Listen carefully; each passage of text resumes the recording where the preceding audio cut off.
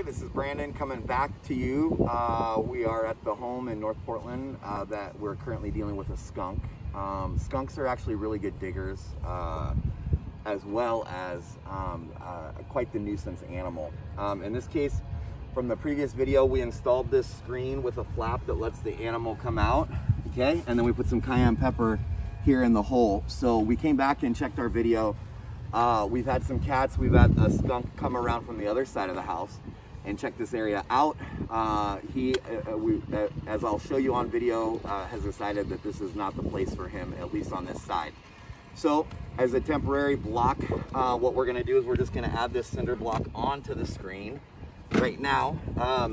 That cinder block will actually ensure that no other animal goes in while we finish the job here on the other side.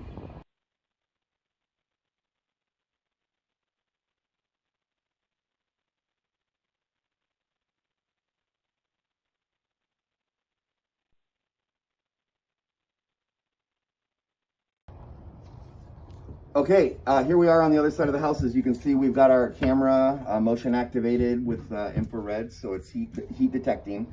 The last visit, one of the things that we did just to see if an animal was coming in and out of here is we've actually put some cayenne pepper down on the ground. So as you can see, this belongs to the skunk right here, this hair. Yeah, so I see.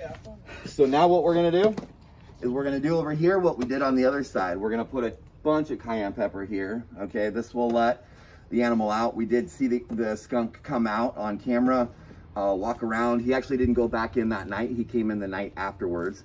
So you can see some of the remnants of the cayenne pepper right here mixed in with the dirt. So we're gonna make sure that that is completely saturated, making the animal very irritated, creating a little bit of a burning sensation on the stomach. This is probably the most humane thing that you can do outside of trapping him, and then of course you got to take him out and euthanize or shoot the animal. So at least this way the animal gets to live. What we'll do is we'll then cover this back up with a cinder block, okay, making the animal have to get on his belly and unable to avoid the cayenne pepper.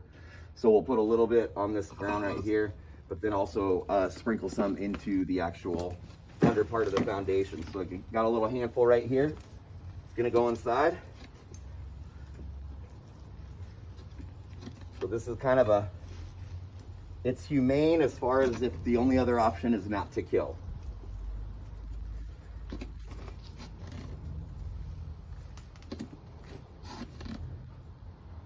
It's about 6 handfuls right there, okay? And now we're gonna put the cinder block sideways. This means that he has to push the cinder block out. It'll then fall over like this, and then he'll run through the rest of it. So because we're gonna put the cinder block down here, we're also gonna put some cayenne pepper over here, so it kind of mounds up. And then also over here, doing the same thing. That way, no matter which way the cinder block goes, the pepper will drop back into the dirt.